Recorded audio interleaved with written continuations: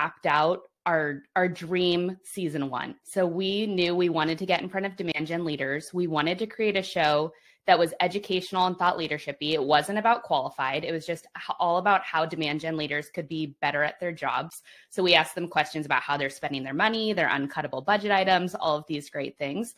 And we knew for the show to be successful, we had to get 20 badass CMOs and demand gen leaders as our first guests. So that was a huge part of our strategy, which is what's our all-star lineup for series 1? What's our dream kind of blueprint for the show? And then what's also the brand we want to create so that it is big and impressive.